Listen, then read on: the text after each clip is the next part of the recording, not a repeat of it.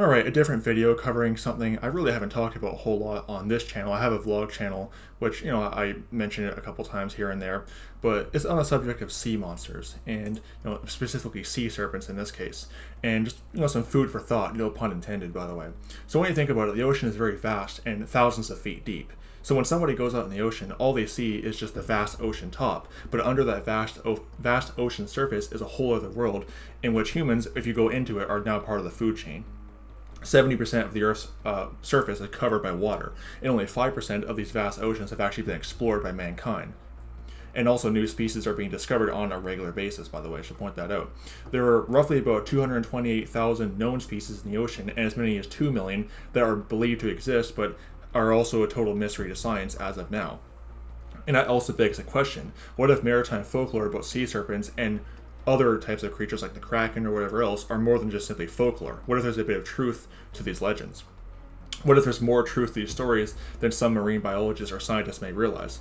Sailors from the 1400s, 1500s, 1600s, 1700s, 1800s have stories encountering these creatures that are thought to be folklore and myth. You spend enough time out in the ocean, you're going to see all kinds of crazy stuff out there. And an honest marine scientist will admit that there's more research that is needed about the existence of sea serpents, but their existence themselves can't be ruled out. So, just some food for thought. No, again, no pun intended on that. But when you hear about essentially all these skeptics coming out and trying to deny these things exist, you just spend enough time out in the ocean, you're going to see all kinds of things you think shouldn't exist. Now, I've never been out in the ocean. I probably don't plan on going swimming in the ocean. But you hear a lot of fishermen tell stories of what they've seen out there.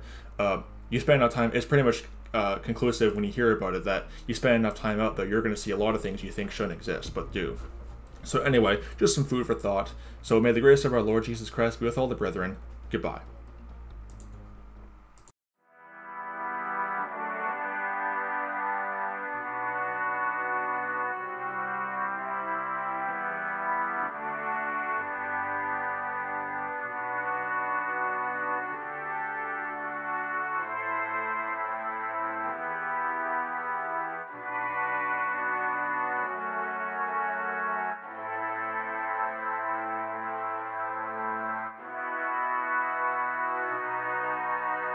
You